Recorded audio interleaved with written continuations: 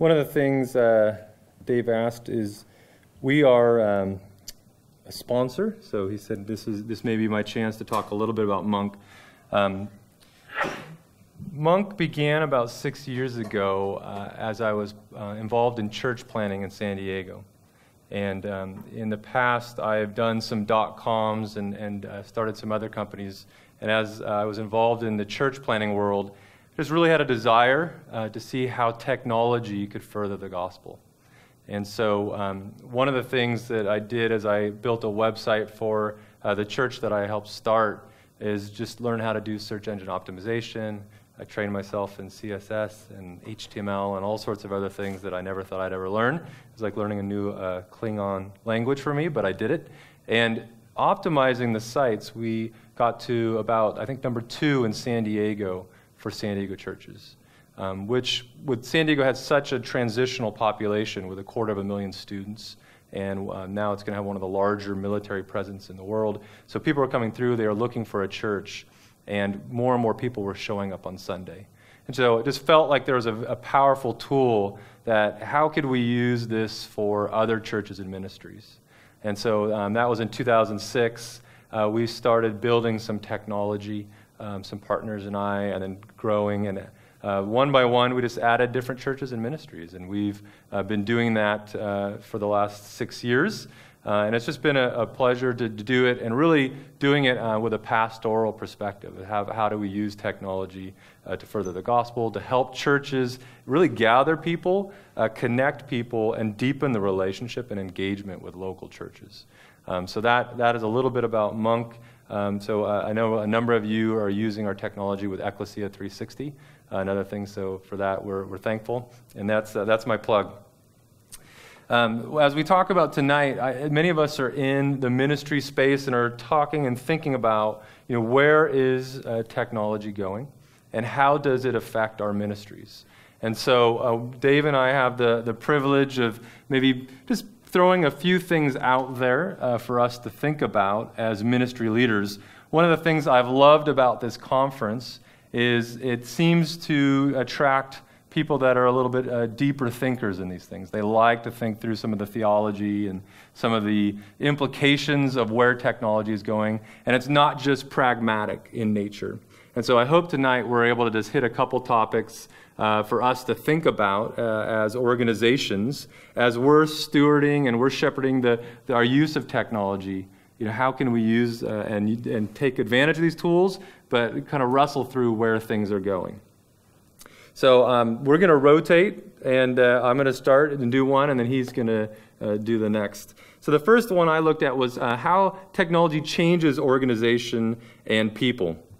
And really, we talk about technology is really becoming a layer between who we are and how we view the world.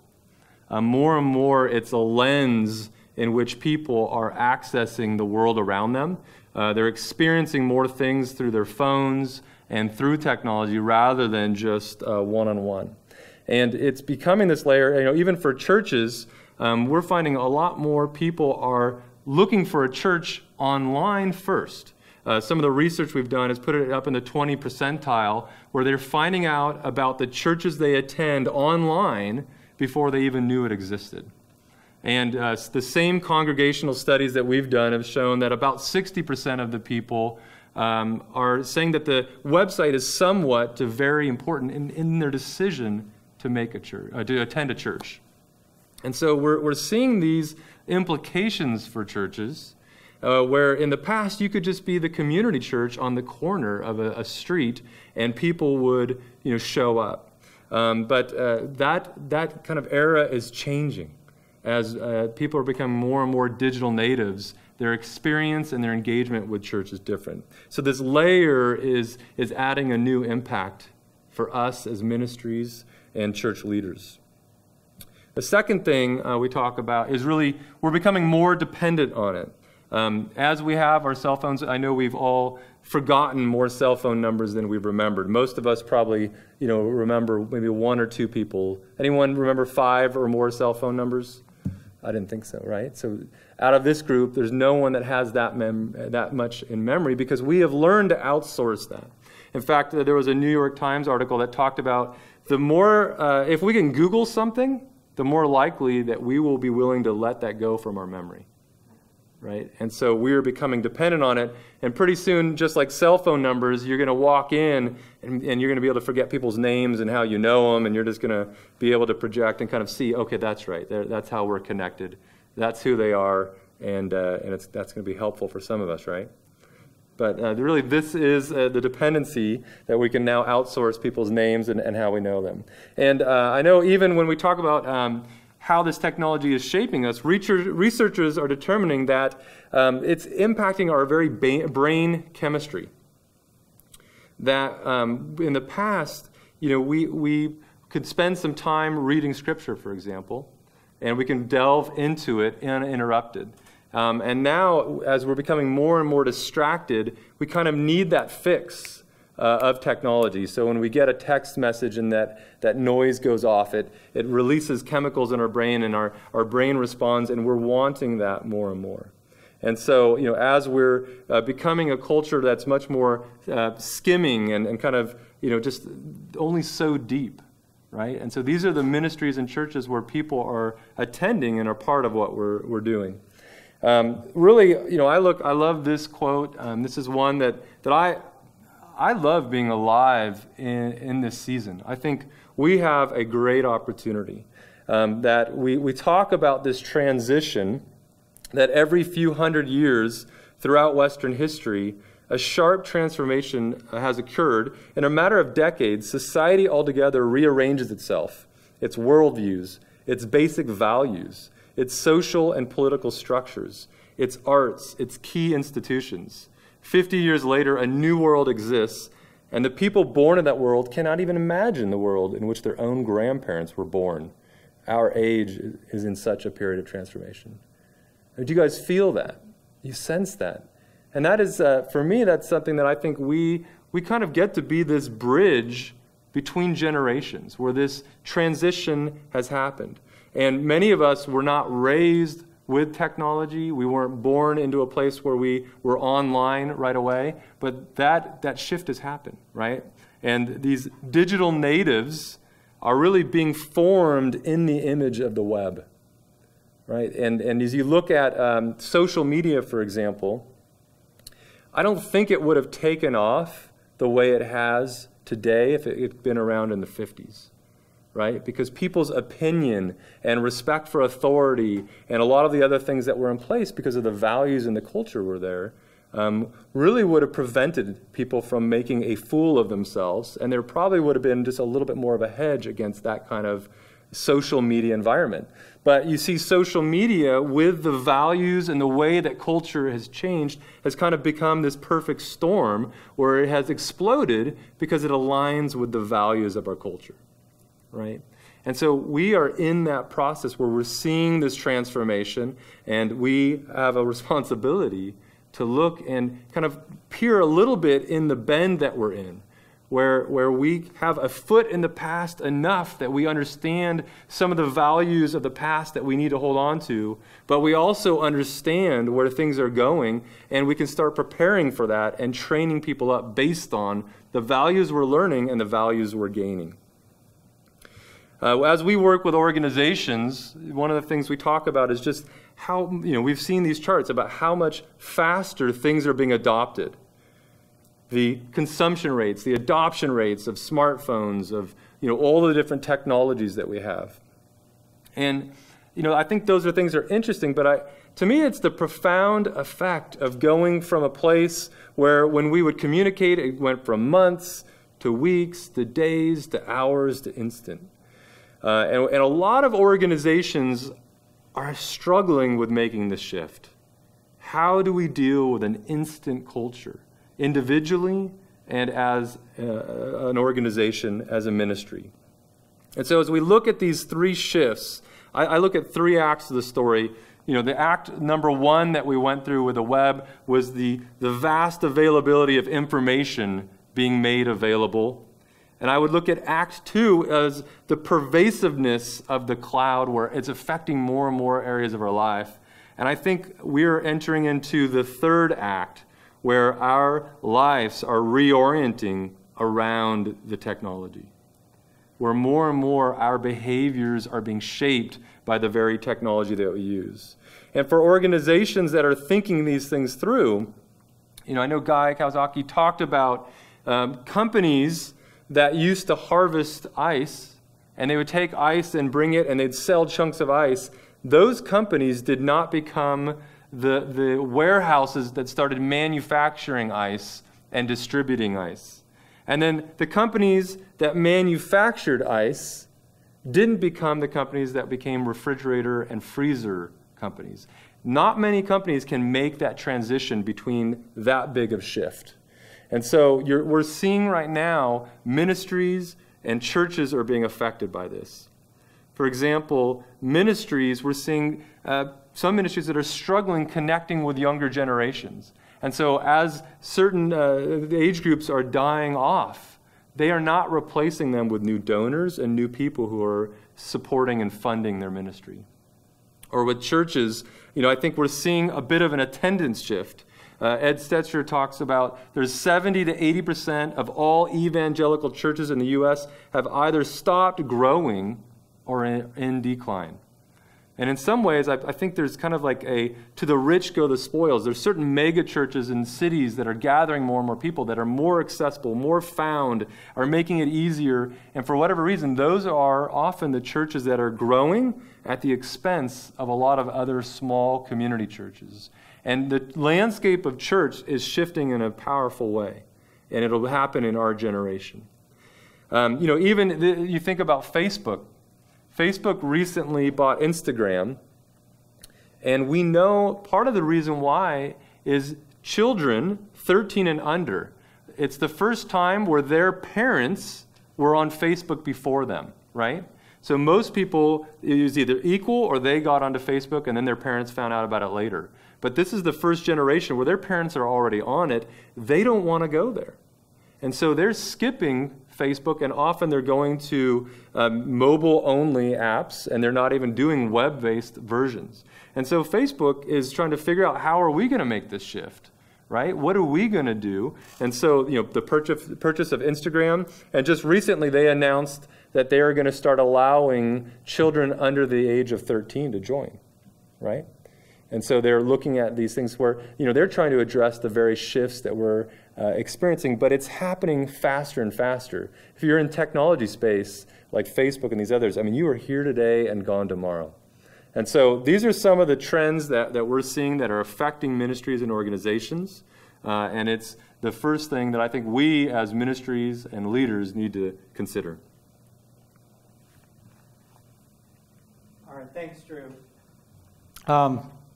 So we're just going to kind of round robin it here, and my first point for what I think is kind of the current state of digital ministry is probably not going to be a lot of surprise to some of you. And I like to put it this way: we live in a post-website world. Now, what do I mean by that? Well, what I mean is that your website, your church website, your ministry website, your university website, is probably not going to be the primary way that people will interact with you online. I look at it this way. I look at it as the website is your stake in the ground. The website you have to have. It has to be the place where people can go to get information about you. But how are they actually going to interact with you? Well, again, not a big surprise to everybody here. Through social media, through other channels such as Twitter, YouTube, Pinterest. This is where you need to be. This is where your organization needs to plan.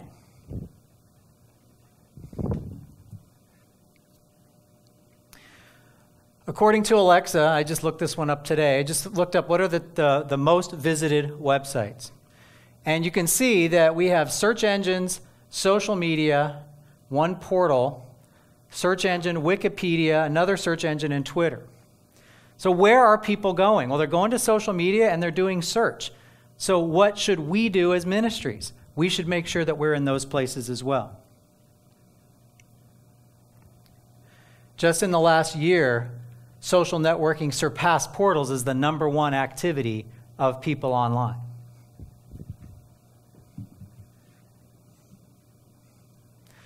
And I even threw up Twitter here. Twitter is one of those kind of strange animals that most of us in this room understand, but if we go out and talk to people out there in the world, they don't understand what it is. But they understand it's important because everybody's talking about it. So I thought I'd take, there's this research here done by Pew just in the last few months of the usage of Twitter, and it is slowly increasing, and I think it is a force to be reckoned with as well. It's another place where people are going to get information. I also asked students at Biola, where are they spending their time? What sorts of social media are they using? And as you can imagine, Facebook, over 95% of students here on campus use it. MySpace still got a smattering here, but Twitter starting to grow as well, and Pinterest, a brand new at the time, this is from a couple months ago, was growing fast. These are the places people are going. This is the places we need to be. Gray Matter Research also just released a study. Where are people going online to find out about faith, spiritual type of issues? Facebook, discussion boards, Twitter, and then blogs or such, and Twitter again. So why am I telling you all this? Well, the goal here is to be sure everyone's aware of this. A lot of people in this room are, but I'm also interested in the people who watch this video. I'm interested in people who are leaders of ministries and churches who are still just trying to figure out how to do a website. And I want them to understand that the first thing they need to think about is we are in a post-website world. And the result is, the implication of that is, they need to get in the stream. And that's what I call this. That's why I love this picture here. It's relaxing. But it also gives you this idea that people need to get in the stream. Now, what do I mean by get in the stream? Well, think about your lives and how you consume media all day. You get up in the morning. What do? Check your email, maybe? Check Facebook. Check, I don't know, the news. We all have habits, right? I call that our stream. We have a stream of information that we put in front of our faces. Maybe it's on our phone, maybe it's on a computer, but we have habits.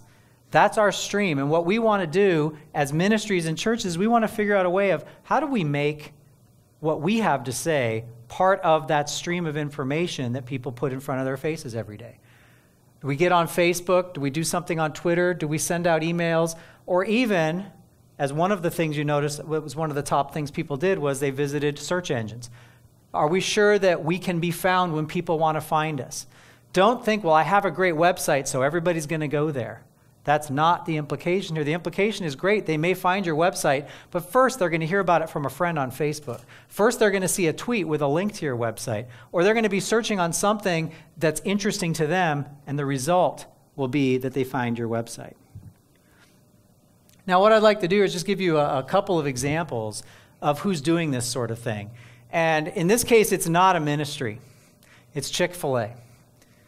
Chick-fil-A here in La Habra, which is about probably less than 5 miles from campus. They do an amazing job of social media. Almost every student on campus here knows about Chick-fil-A, knows when they're having their specials, knows the secret passcodes to say on rainy days to get a free sandwich. We don't get a lot of rainy days, but we get them. And so Chick-fil-A has utilized social media, specifically their Facebook page. Here's an example from February.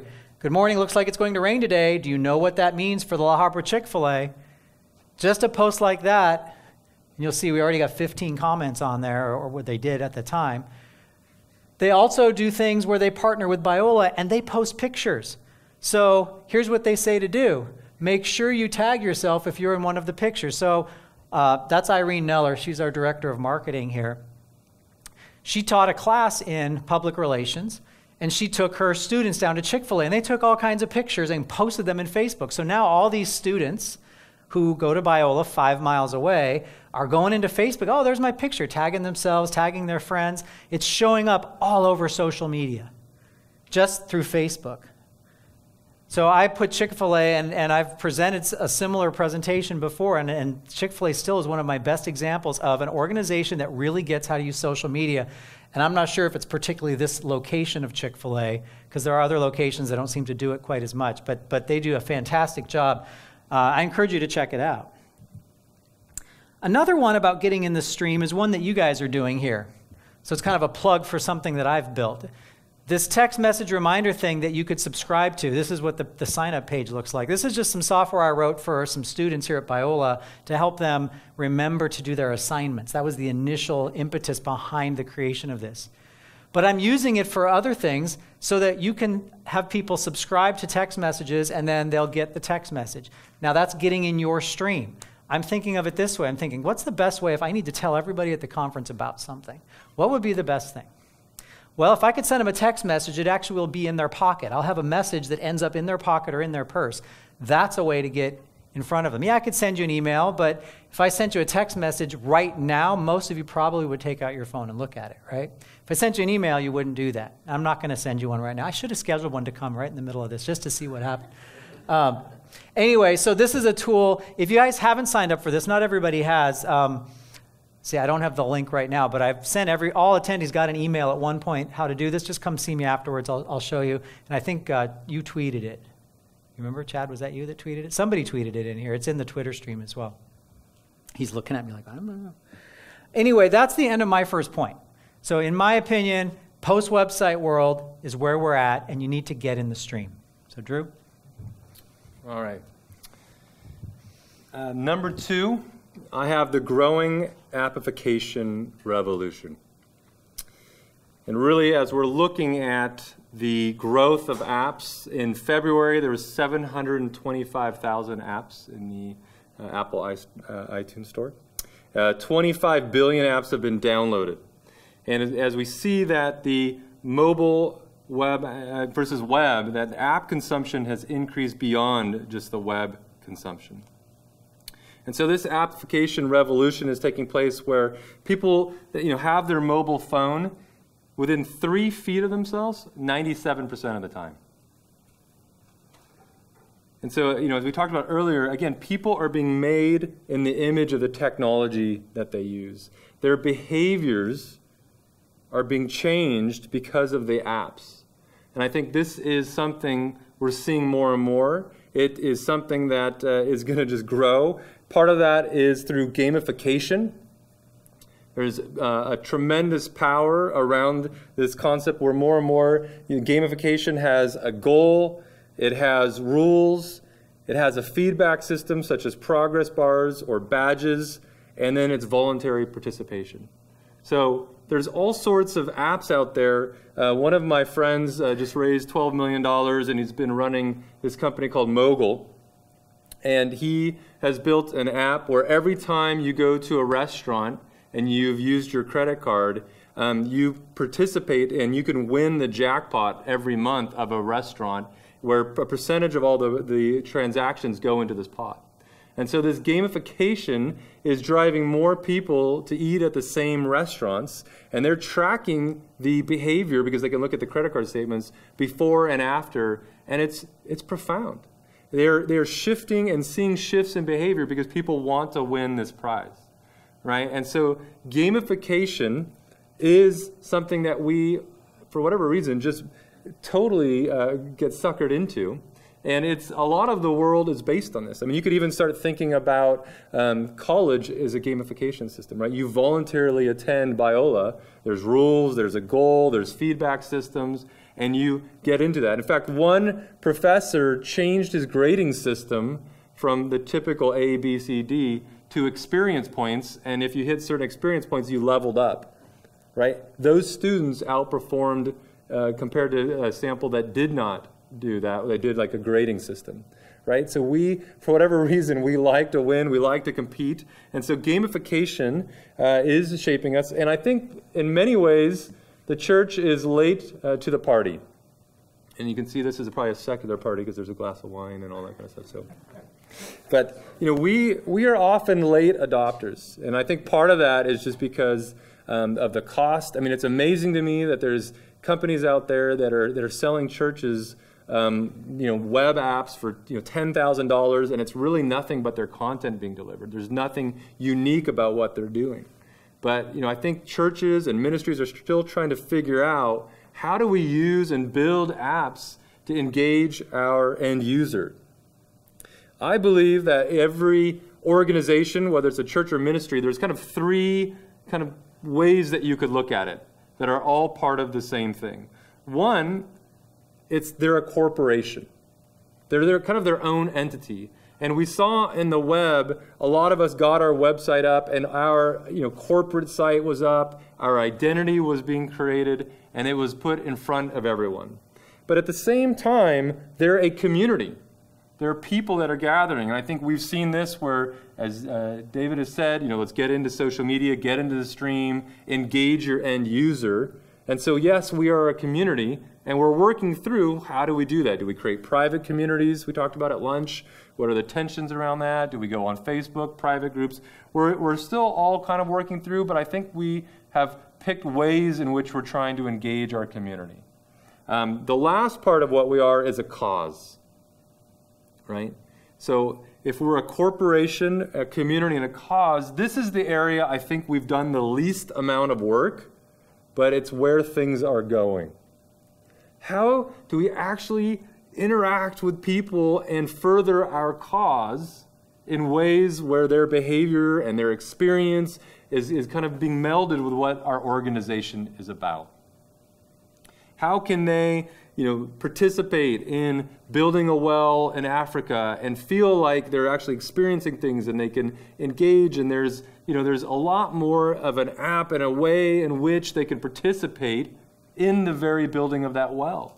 That there maybe is real-time feedback about, hey, we hit a rock layer and we're going to need to raise some more money. And so, it's actually trying to find ways to intersect in their life beyond just being a community, but getting them to maybe go out and they could get a little square and they could card and they can actually ask their friends to donate, and right then and there start raising money. And you're releasing a whole community of people who you've sent this square piece into, and they're actually doing transactions for you, right? And so you're mobilizing the masses in a cause level, right? And I don't think we've understood how to do that yet. I think that's where we're going. In fact, in the church world, I believe the holy grail of this is going to be, how do we do discipleship? How do we, as churches, really communicate and connect with our people in a way that we're reminding them and connecting them on, so that this sermon isn't just a once-a-week event, but it becomes strung throughout their whole week. And there's questions and there's increased participation around the scripture passage that was preached. And so it's not just a one-hour event, but it becomes a way of life where you're creating a word-centered people around these things and mobilizing them. And so we're seeing some things where people are trying to do this, whether it's Monvi, whether it's different feedback systems, Bible mesh. There's some things that are going on. But again, I think, for the most part, as a church, we are late adopters. This is, for us at Monk, this is something that we're committed to and passionate about, we're thinking about, we're building, we're working towards this, because I think we as ministry leaders have to start investing in these technologies. And then I always last year I did a little bit of this, but I always like to think about, one of the things that we have that is a little bit dangerous is the unintended consequence of technology, right? We talk about the air conditioning unit. Can you think of an unintended consequence of the air conditioner unit? Right. It was this atom bomb to community, right? It wasn't designed with that in mind, but people went from living on their front porches to moving back in their homes, shutting the doors and living in an air-conditioned environment. So the air conditioning creators were not in an evil plot to destroy community, but that's an unintended consequence. And so I think as we're navigating these things, I think we have to have discernment as we talked about how technology shapes behavior. So if you think about the Bible, we talk about things like the printing press. What's an unintended consequence of the printing press within the Christian community? That was negative.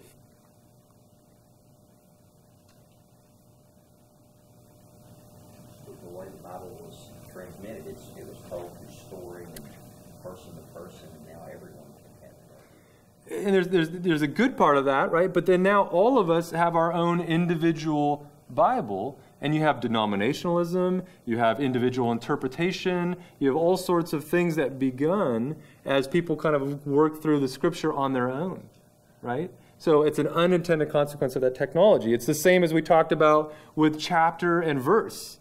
You know, we love that we have the printed Bible. We love that we have chapters and verses in the Bible. But now we can approach our Bible as an encyclopedia or a dictionary and read it for fragments and lose the story.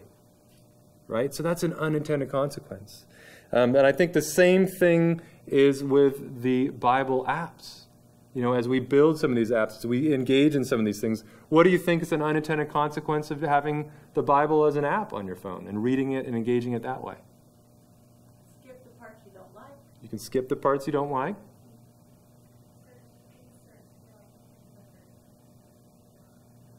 So you kind of just jump right to the verse. So I think one of them is people are going to forget the books of the Bible and where they are and the order, because you just hit a button, you've got this list, and you push that. Again, remember, we outsource our brain. We don't have to remember that anymore.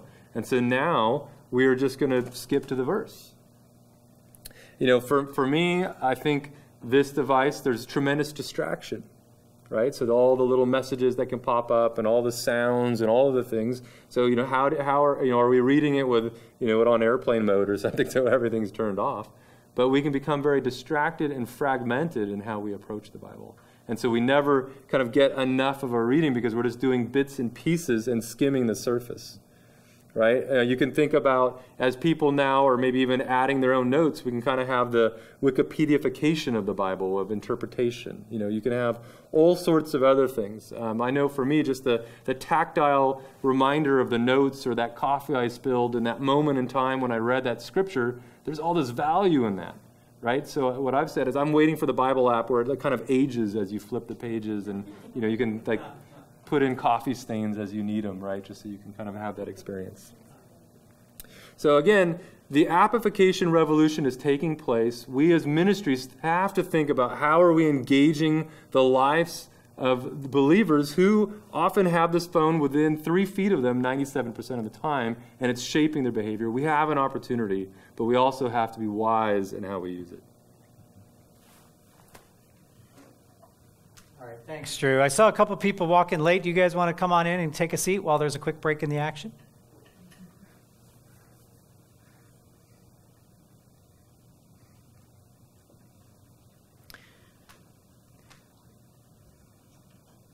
So the next point that I want to get to, you have up here on the screen. Do you guys remember, maybe I'm going to age myself here a little bit, but you remember the communicator in Star Trek? That was like the most awesome thing, right? Now do you guys remember what happened in the Next Generation? Where's the communicator? His badge, right? They just talked right into their badge. So that was the future. We were looking at the future. And then these things came out. Pretty close approximation. Actually, I think iPhone can do more than a communicator could ever do. And now we can even have one that's attached to our body, similar to what we had in Star Trek, The Next Generation. So mobile is no longer the future. You know, 2-3 years ago, I would say, hey, mobile's it. We got to start getting ready. Now I'm saying it's already here. You better be ready. So just like post-website world, you got to start thinking beyond just having a really good website. You need to be thinking about mobile devices. Google said a couple of years ago, this is 2 years old now, desktop computers will be irrelevant in 3 years' time. And I honestly think that in some ways that is true. I don't think they're ever going to go away. And we've had some discussions even today about the iPad and mobile devices and what's their value in relation to a computer. And we could probably all debate in here the pros and cons of that. But I think if you're honest, you'll note that especially for the up-and-coming generation, the mobile device is the go-to device. The iPhone, the Android, that's the go-to device. That's the one, as Drew was saying, they always have with them, right, within just a few feet of them.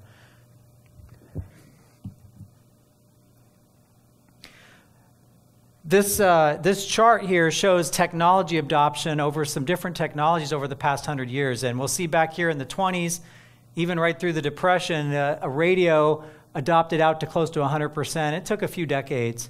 TV went a little bit faster.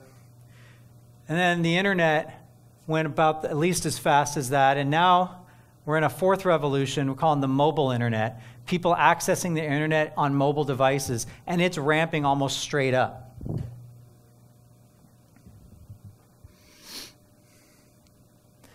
This is from the Facebook statistics page. Just in the last, this is March 2012, so about 2 months ago, 488 million monthly active users out of 901 million. So more than half use mobile devices now to access Facebook. That's just one benchmark to think about. The Pew Research Group, the Pew Internet Project, looked at the changes in smartphone ownership over the last year.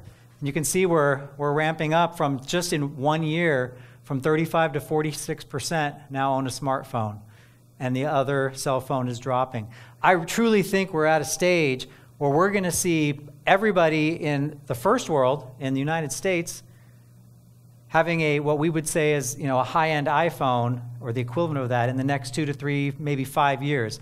Most people will have that. And I truly think that within 10 to 20 years, what we see as the best iPhone possible right now, what's that, the 4S or the Phantom 5, but the 4S, that's going to be the standard phone throughout the world. That may not be Apple. Apple's name won't be on it, but a phone that does those same technologies. And so I encourage people to think about, if you're trying to plan for 5 years from now for your organization, for use of technology, for evangelism purposes, for teaching purposes, think about in 5 years. Don't plan for today's phones. Plan for 5 years from now. Think about what the best technology is today and start planning as if everybody has that, because we know how it works. Think about what the best technology was 5 years ago in smartphones. That's pretty much what we all have, right? Right before the iPhone. So think about that. We all have that or better.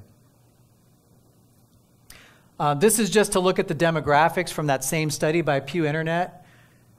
And I want you to note the change in smartphone ownership across the board is positive. Even in less than $30,000 households, different race ethnicities, different education levels, different geographies, it's all going up. It isn't just rich people buying new phones. This is happening across the board. I was in India a little over a year ago, and we were in a very rural area, and it was not uncommon to see a guy riding a burro, holding his ox cart, but he was on his cell phone. On his cell phone. It's worldwide. It's definitely, and that'll be next time I'm up here, I'm going to be talking about that point. Biola students, I also ask them, how often do you surf the web on a mobile device? Over 50% said yes. How about checking email? Very high percent. Or even Facebook, as we saw from Facebook's own studies. This just bears it out. Over 50%. Mobile use of the internet is pervasive, and I say it's really becoming, if not already, the primary way to access the internet. So that gets me to my big implication for my point. My implication is you should be thinking mobile first. You should be thinking about making sure that your whatever ministry you do digitally works on one of these, works on an iPad first, and then make sure it also works in other environments. So what does that mean? Well, let's look at someone who did that. You all know about YouVersion, right? 50 million downloads. Big success story. Last December, I was at a conference, the Mobile Ministry Summit, and one of the leads from the YouVersion team was there. And he was telling a story about how they'd created the YouVersion Bible website, right? It was a web Bible. And it was successful, and people said, hey, this is neat, and you can do some neat things. And then one day they were all sitting around at lunch and said, we should make this work as a mobile app. And they all got very excited. Yeah, we should do that.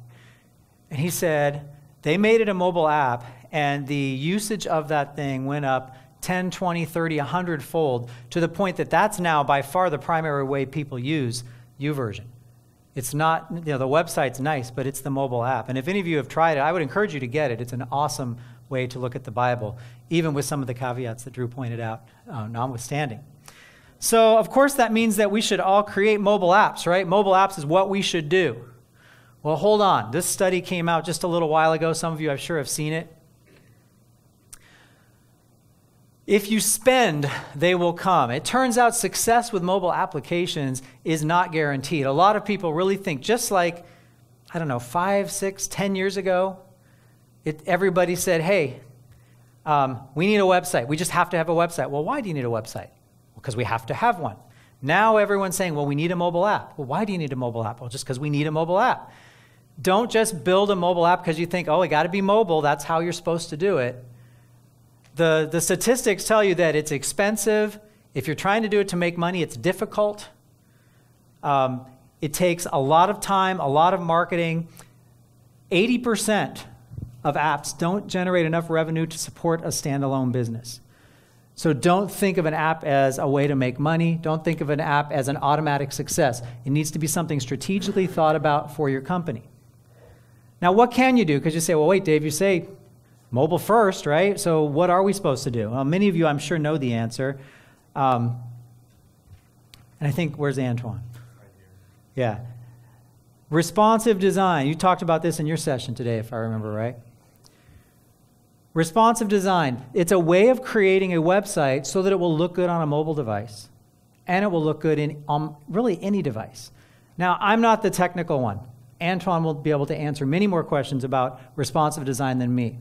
Though I'm working with our Biola web design team on a website for our School of Business, and I told them, I want responsive design. I want it to look good on mobile devices. If you can create something that's a website that will look good on mobile devices, you only have to create it one time, and it will look good on an iPhone, it'll look good on Android, it'll look good on an iPad, it'll look good on any device. And isn't that the goal? It's easier to maintain, right? And it'll essentially end up being easier to use. Now, I just have a quick example here, and I'm not promoting this particular festival in any means. It just is the one that yeah. Actually, I didn't test this on your computer, Drew, so we'll find out if the link opens up. Yes, but I have to move this to the other screen. All right. This is an example of a website that was built in responsive design. Now, how can I tell? Well, because they told me it was. But I want you just to notice something. So here it is full screen. So you see it looks pretty much like a normal web page. If I shrink this thing down to maybe what would be the size of an iPad, you notice that the graphics shrunk and the pictures reformatted themselves to stack up on top of each other. And then, let's see if this works here.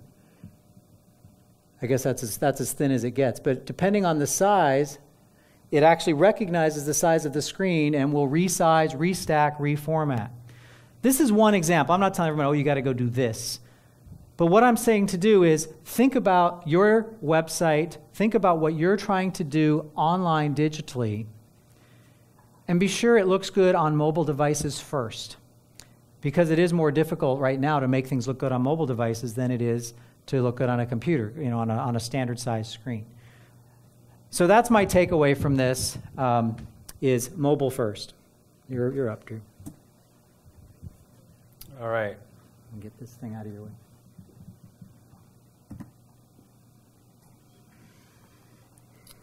The last point that I have is really have a clear plan and reduce friction.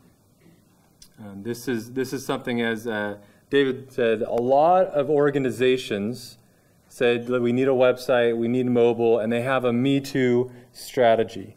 And as we've worked with them, it is the rework they have to do is incredible.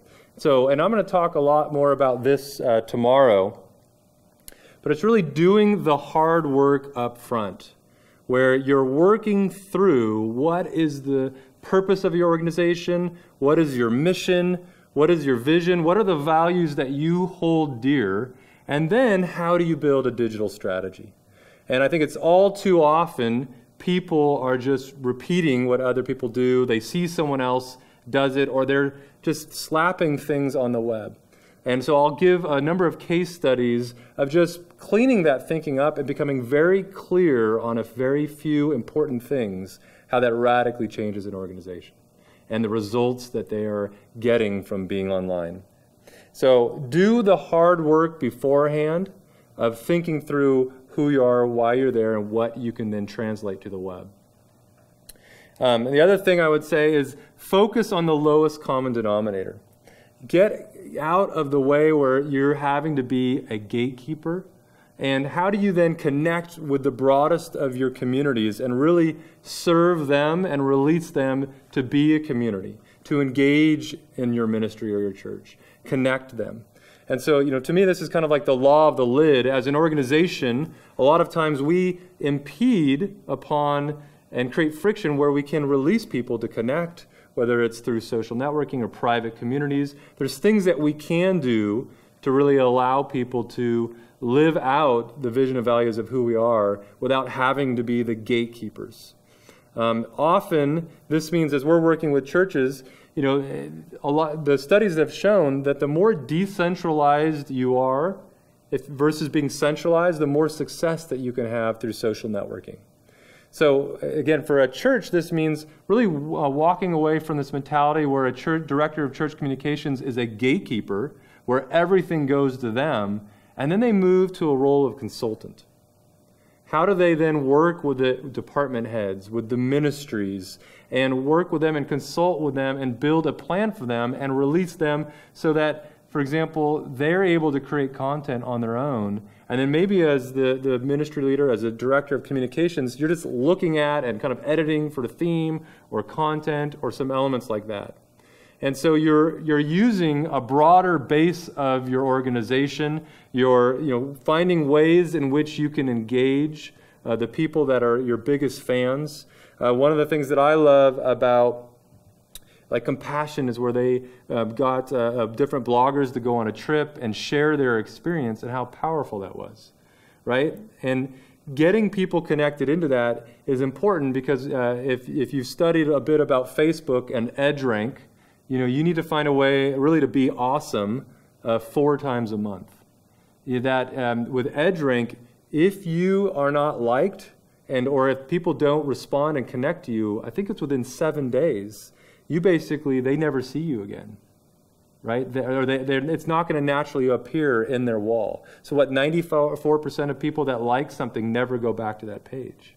But what happens is if enough people like and engage and share something, Facebook says, okay, I think this might be valuable. I'm going to serve this back to you just to see if you're still interested, right? And so there's a whole process of having your community participate in these things so that you are staying in people's top of mind, that you are engaging in a broader community.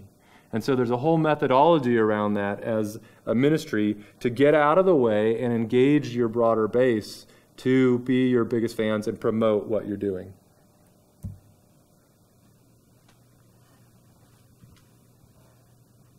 So the last point that I have is one that I've already touched on a little bit, and that's, we're in a post-website world. We're looking mobile, and finally we're looking global. You put something online, it's immediately available worldwide. And I want you to think about the fact that the web is no longer U.S.-centric. Some statistics for you. Global internet users in 2011. And what this has got here not only is the number, right, in this column here, in this second column.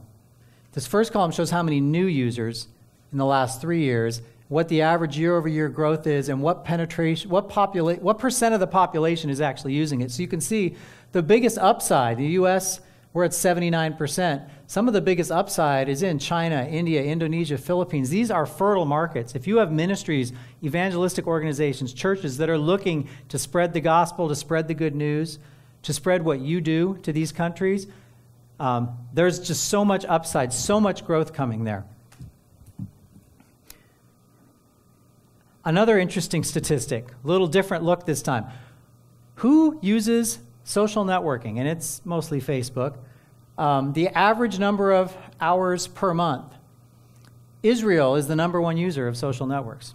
Who would have thought, right? Followed by Argentina, Turkey, Chile, Russia, Philippines. We're down there, about 10th or so. So social networking isn't just an American phenomenon or a North American phenomenon. It's a worldwide phenomenon. And what we're seeing here then is the ability, again, to connect with people all over the world using social networking. We're not just looking locally. We talked about mobile.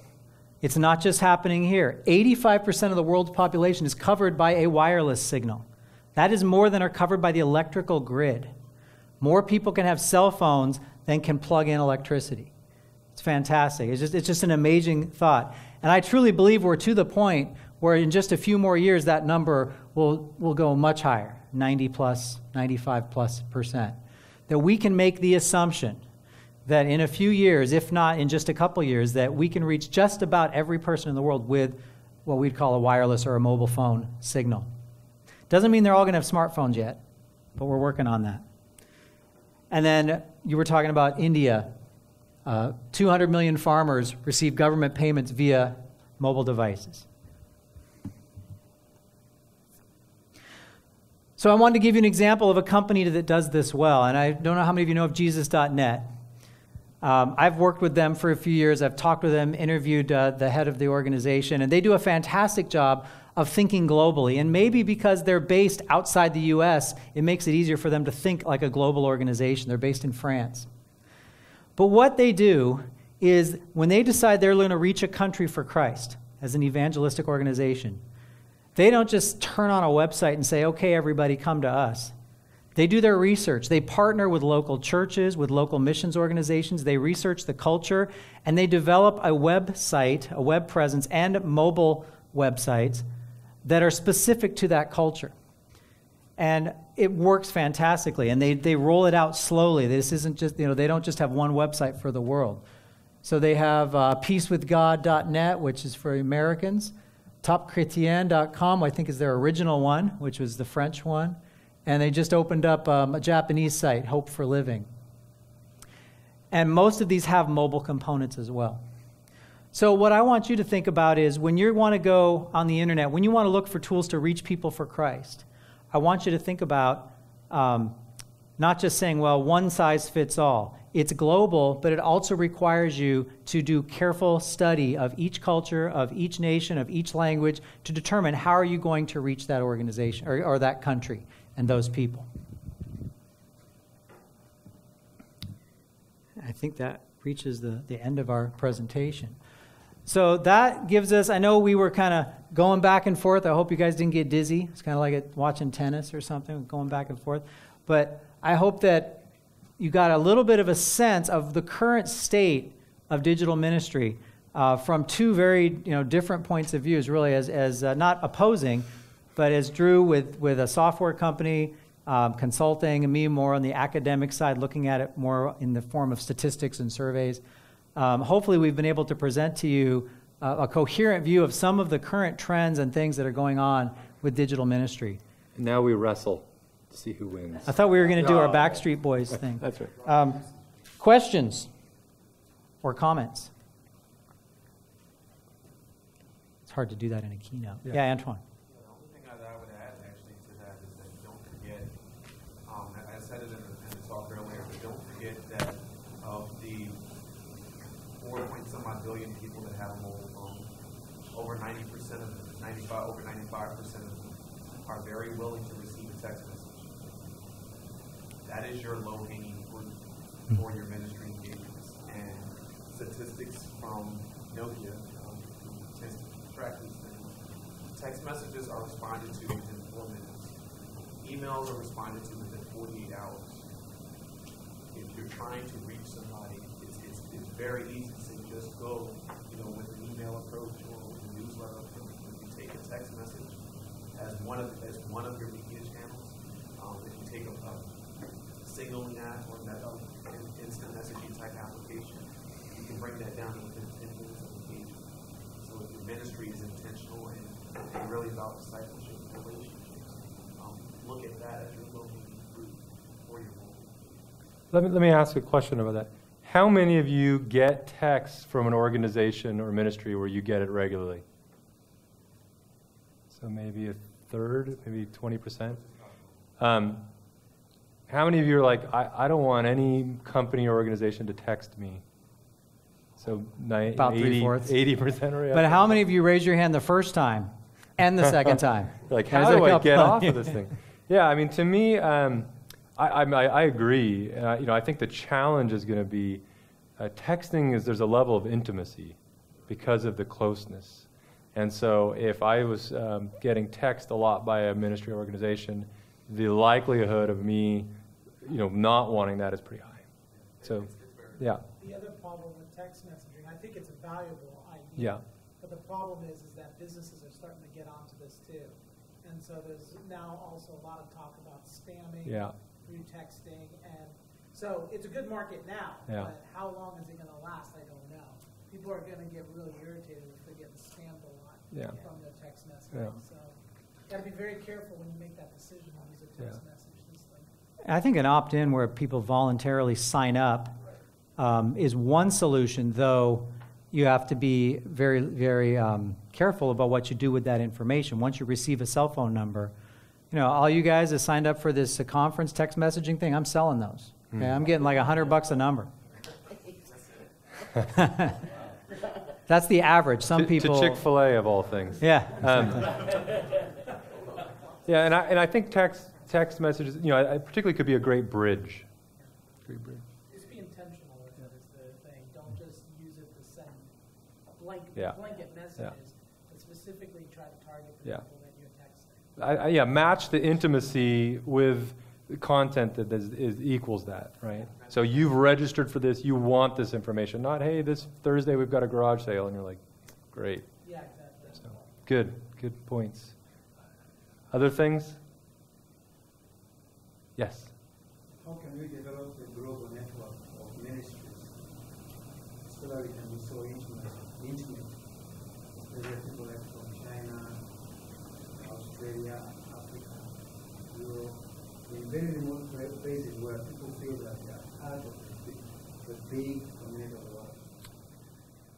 Prayer. I think that's a hugely ambitious thing. So I know there's people that are wrestling through that. But I don't know. Digital why? Like through technologically, how do we do that?